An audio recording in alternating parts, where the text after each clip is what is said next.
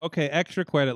Let's talk about that damn cage match because I know Holy because it was the fuck. next one. It was a Tower of Doom. It was a 3-tier cage. You actually climbed a ladder on the outside and entered war game style, 2 people at a time, and you had to work your way down into the cage. Down and okay, wait. Every 2 minutes, Into the a door. cages. Wait.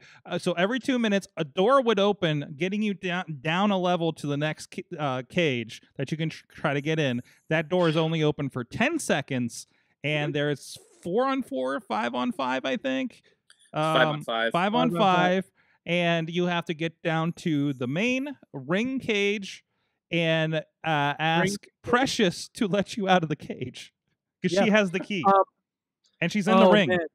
This was part Ready to Rumble, part Punjabi Prison, part terrible wrestlers, and I love it. And it was like it's like the door is open for 10 seconds or until Ronnie Garvin finally gets through the goddamn door. Yeah, they're getting hung up a lot. Like they're getting hung up a lot. 30 seconds to get down that. They take like one of the oldest guys in the match.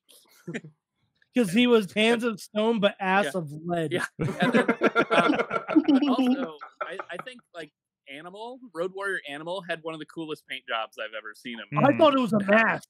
Yeah, I thought it was a mask. Because it looked kind of like a Spartan helmet, kind of.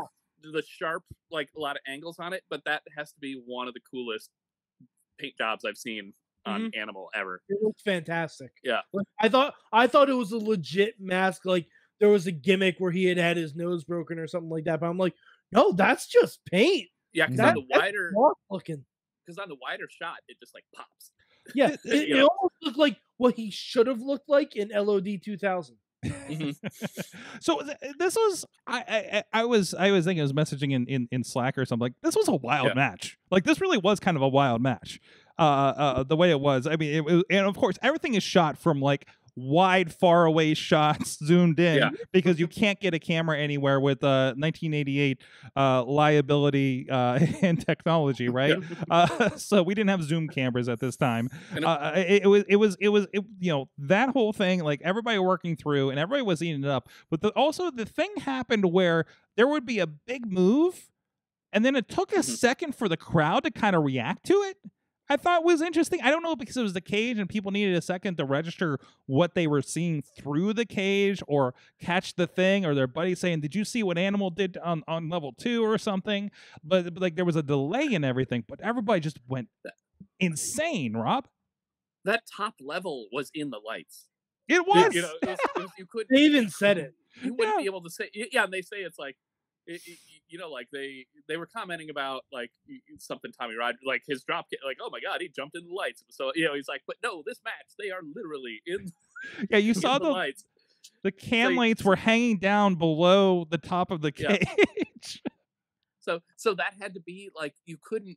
I mean, from the crowd, you probably couldn't see that top cage if you were up high enough, well, or if you were down too low, unless you were like level with it. Well, and it was probably hot. Those are can lights.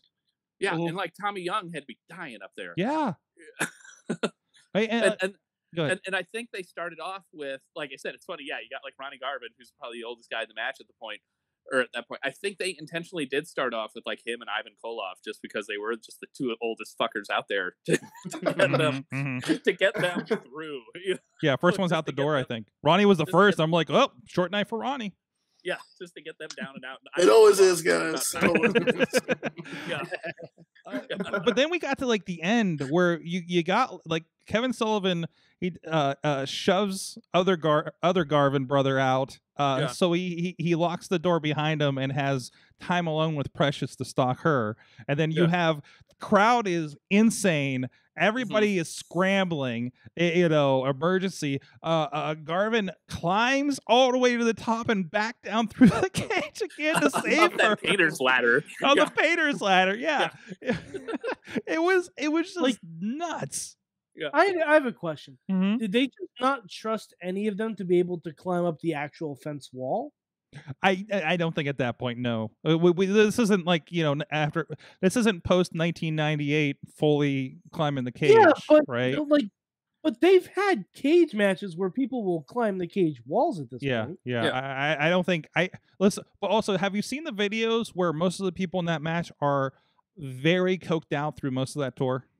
Or Exactly. They wouldn't feel the pain anyway. Oh, Yeah. wrestling. or they were just like such big dudes. Yeah. Too. Yeah. But, you know, it's that you had like Dr. Death and the Road Warriors, and again like Ivan Koloff and you know, guys that aren't known for. They're not cruiserweights. Yeah, they're not. I mean, they're agile in their own sense, but not like. And they're not I'm gonna Undertaker. go They're very not flying up- Undertaker. Yeah.